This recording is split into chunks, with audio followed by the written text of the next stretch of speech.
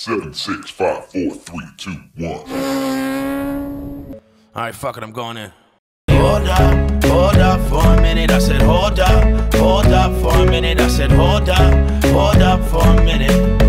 We can roll blunts on the shitter. What's up, guys? So this is part 3 of troubleshooting having the fuel pump not priming on your CBR600RR, and as promised, this is testing the bank angle sensor as if, just like we stated in part 2. On the right hand side, you're going to see a solid black wire on the back and a smaller red wire with a white stripe in front of it. Like I said, the red and white wire is negative and the solid black that is behind it is positive. So if we didn't have power to this, we would go directly to the bank angle sensor and test that. So we are going to take off the front cowl. By now you already got your side fairings off and your tank fairing off, so we're going to take the front cowl. Kind of a pain in the ass, but it's not a huge deal. We just got to remove the mirrors, which there are 2 screws holding each mirror on. And because we already got the side fairings and the tank fairing off, just got to remove this screw, that one, this one. But there are also 2 screws right down here holding it onto the actual radiator. So you just want to take those out. It's actually kind of a pain in the ass to see, but so basically 6 screws in total, so I'm going to go ahead and remove those. Now there are 2 air intakes. Now when you pull this off,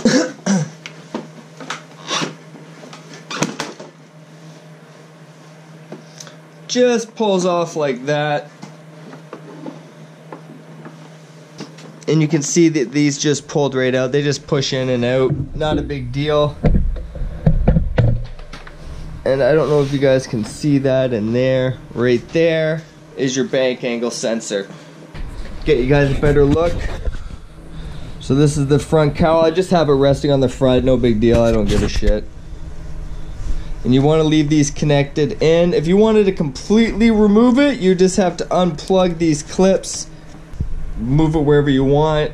Upstairs, your bedroom, anywhere you want. But right here is the bank angle sensor.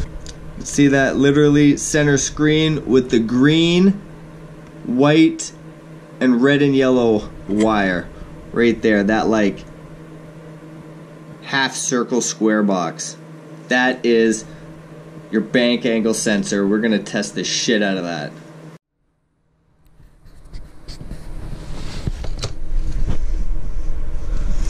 So like I said, right in between the 2 headlights there, the bank angle sensor, there's 2 screws, one there and one directly on the other side. Remove those.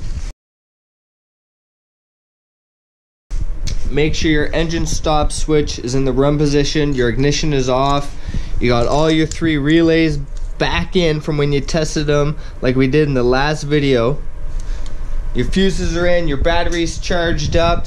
You're ready to fucking go. So with all that said, we're gonna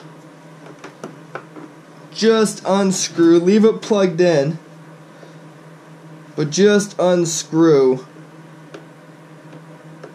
the bank angle sensor. Alright, with the ignition off.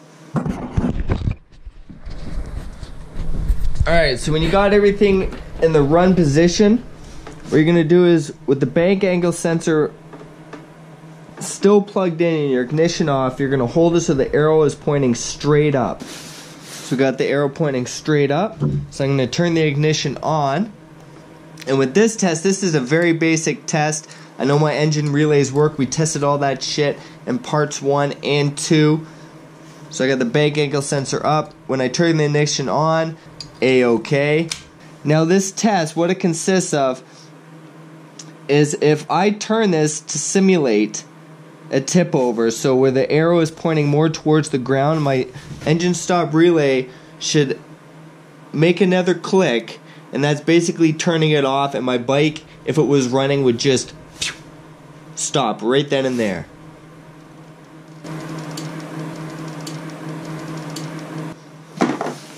That's the easy way to test this. So the actual proper way to test this, we did it the easy way, and we know it works. We heard the relay click when we had it straight up and we turned the ignition on, and then we tipped it over and we heard it click. So the proper way is to actually have it screwed back in like it is actually supposed to be when it's installed, and test right at the connection of the harness. Now the white and black wire is positive, the green is negative. You want to test that with your multimeter, and the volt should read the same as your battery. You know, 11.5, 12.5, 12.9, whatever the voltage your battery reads, that should read that, you know, or extremely close to it. Then test the red wire and the black, or the red wire and the white, sorry, with the white stripe. That's positive. And then again, the green wire is negative. There's only 3 wires here. Test those and it should read 0 volts. That's when it's installed and the arrow pointing straight up. So when you reinstall this, make sure that you install it properly. Make sure that flat piece is on the top side and the half circle's on the bottom, and you'll know because on the front side of it there's an arrow and it'll be pointing up. So make sure you install that right when you put it back in. So hopefully I was able to help you. That's how you test a bank angle sensor. Putting it on, or the nose back on, is everything in reverse. It's more of a pain in the ass because you're trying to line it up and get the actual air ducts lined up and pushed in. It's more of a pain in the ass. They're really simple. It's an easy test. There's only 3 wires. Like I said, test the white wire with the black stripe and the green. That should be reading battery voltage. If you test the red wire with the white stripe, that's positive, and the green wire is negative. It should read 0 volts. The arrow should be pointing up.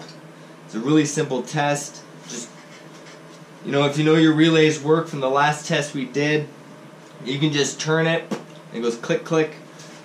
Easy peasy. A lot of people install it upside down and stuff, so that could be one of your issues. The previous owner, you know, installed it upside down. Who knows? Maybe a wire came loose, whatever. Just take a look at it, but hopefully we figured out your problem. That is basically all she wrote for the troubleshooting. I know what my problem is.